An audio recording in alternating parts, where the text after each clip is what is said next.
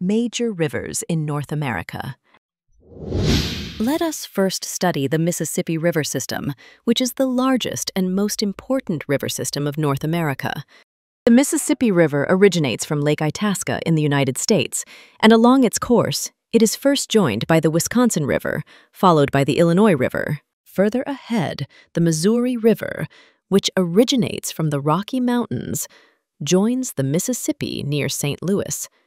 It is the longest river in North America. Further downstream, the Mississippi is joined by the Ohio River, together with its tributary, the Tennessee River.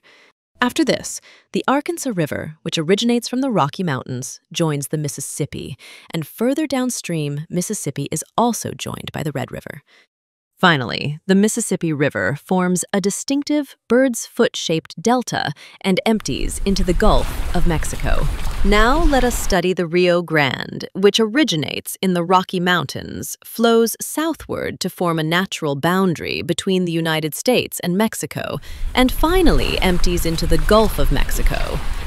Now, let us study the Colorado River, which originates in the Rocky Mountains, flows through the Colorado Plateau where it forms the Grand Canyon, and finally empties into the Gulf of California. Now, let us study the Columbia River, which originates in the Rocky Mountains of Canada, flows through the northwestern United States, and finally empties into the Pacific Ocean. Its major tributary, the Snake River, also rises in the Rocky Mountains and joins the Columbia within the United States.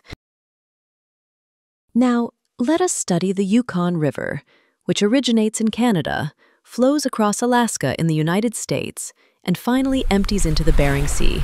Now, let us learn about the Mackenzie River. It is the longest river in Canada. The river begins from the Great Slave Lake, the deepest lake in North America, then flows northward, before finally emptying into the Beaufort Sea of the Arctic Ocean. Now let us learn about the St. Lawrence River. It originates from Lake Ontario, flows along the boundary of the United States and Canada, and finally empties into the Gulf of St. Lawrence. Famous cities, Kingston, Montreal, and Quebec City, are located on its bank. Ottawa River is its major tributary, on which Canada's capital, Ottawa, is situated.